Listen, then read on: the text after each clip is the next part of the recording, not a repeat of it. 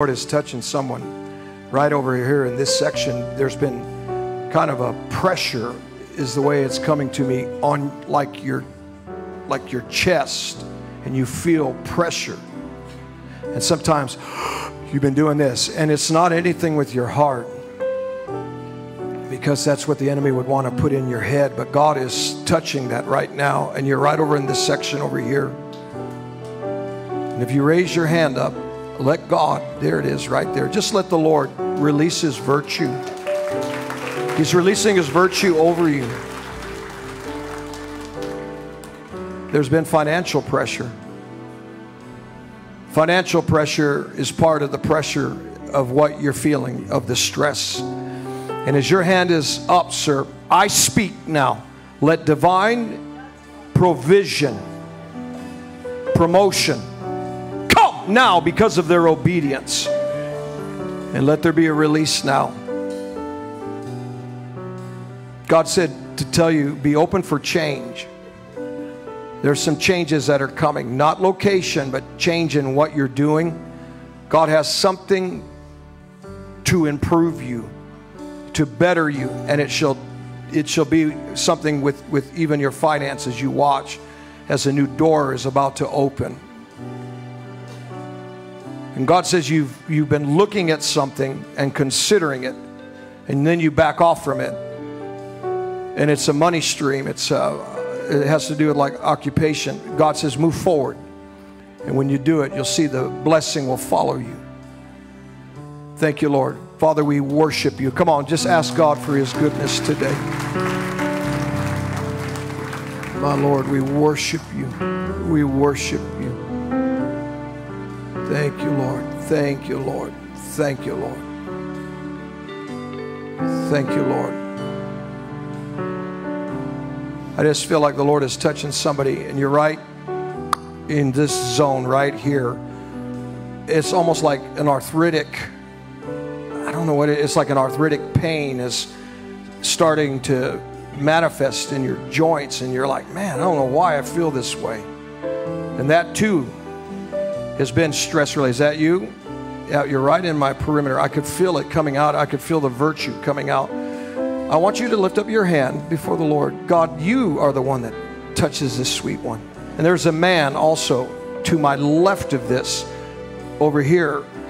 You've been having pain up around your shoulders, in your neck, and it's going down in your back, and God is healing you as well. If you lift up your hand, God is going to absolutely bless you and keep you. Same with you. Bernice, just put your hand right there and just on her. Yeah, and you got it. You got it. Thank you, Lord. Thank you, Lord. Thank you, Lord.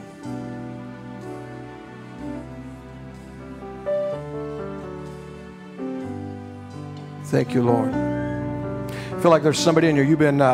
You're in here. You've been looking at a couple job options, and one of them is a little bit farther away by way of your drive, and one is closer. And the Lord is just telling me to tell you, it's your choice. You're asking Him, God, which one? And you're basing it on too far, too close. And God is saying it's your choice. He wants to bless what you decide. But even though the one is farther, in a shorter amount of time, by way of days, it will yield a greater blessing, because you're gonna go up. And I feel like it was somebody over in this area, over in here. Who would that be? I just feel like, is it you? Okay, keep your hand up. Keep your hand up. Father, we release the divine steps of God that lead you into tremendous blessing and promotion in the name of Yeshua. God is saying, learn quickly, because what you're going to see and experience from others, God's going to put on you to start your own thing.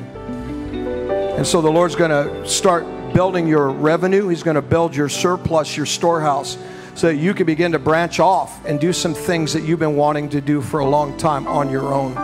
So, Father, we release that. Amen. I want you to do this. Those of you that are, man, I hear a crying in my spirit. There's a woman you're watching, you're sobbing, and you've been overcome with incredible sorrow. And the reason being is it seems like your world is falling apart. And God is telling me to say to you today, put your arms around yourself like this, because your world is not falling apart. God is allowing some things to be pruned. There's a difference. And you don't like the pruning. I'm not being critical, I'm not being harsh. I'm trying to let you understand the process of what's happening. You're crying over a pruning process that is actually going to yield greater fruit if you will just let go and stop crying. Stop crying over, it's like spilled milk. It's okay, there's more milk in the refrigerator, right? And so God's just trying to say, stop the crying, wipe the tears away. I'm speaking to you, woman, and here's why. Because God is the one that's purging it so that He can begin to open something up. And I see around Thanksgiving to Christmas is the season. It's your season, but really it's God's season. And if you will just say, Lord, I cast this care. I'm not going to pick these things up. I'm not going to cry over it anymore. If you will just be in a position right now, you say, Lord, I let it go. It shall be, 'tis the season to come into something so amazing. All right? And I want to tell you too, part of it with you is also relationship based. You know what I stopped doing? I stopped praying a long time ago about meeting this person, meeting that person, because when I wondered, how come God, you never let me meet that person? And then later on in life, that person, something happened that they were really not a good person. And so I was thanking the Lord yesterday. I was like, thank you that I never met those people.